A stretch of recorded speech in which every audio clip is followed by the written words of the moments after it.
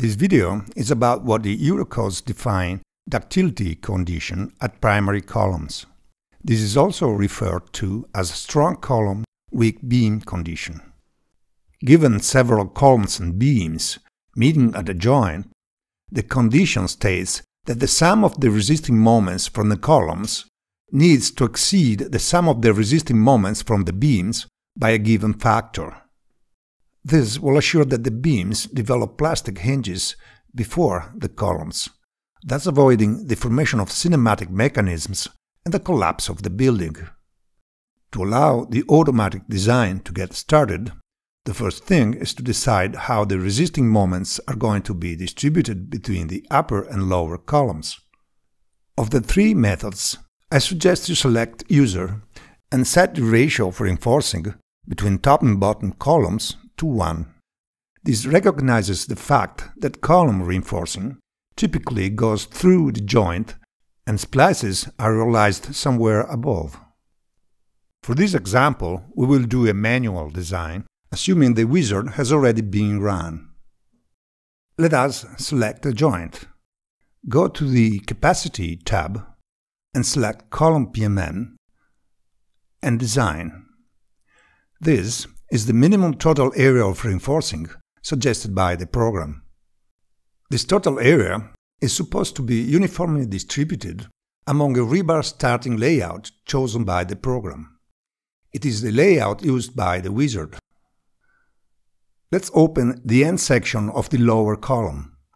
You can see the rebars already assigned by the wizard. Let us revise this reinforcing, trying to match the suggested area, but improving on the layout. If we do this smartly, we can skimp a little on the area. Let's do the upper column as well.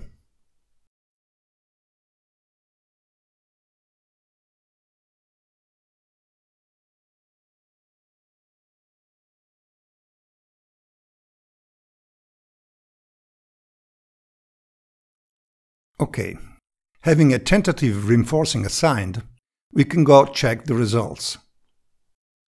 Wow, we almost made it. Look at the diagram. We are on the M2, M3 plane and can switch between maximum and minimum levels of axial load. The brown area represents the sum of the resisting moments from the beams, augmented by the proper factor. The green area represents the sum of the resisting moments from the columns.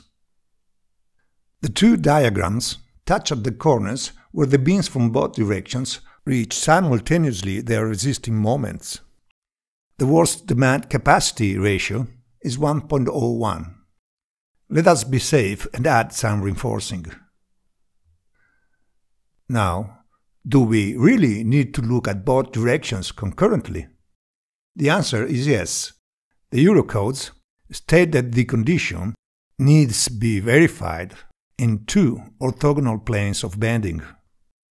This needs to be done simultaneously. Otherwise, at capacity levels, the columns will end up developing plastic hinges before the beams, thus defying the ductility condition. To verify this, you need to run a full biaxial bending check, as that performed by this. Some commentators suggest that you may look at one direction at a time, but reducing the column strength by 30%. This is pretty much equivalent, but less precise. Okay, with the added rebars, the column's reinforcing fully checks. We're done. This concludes this video. Thank you for watching.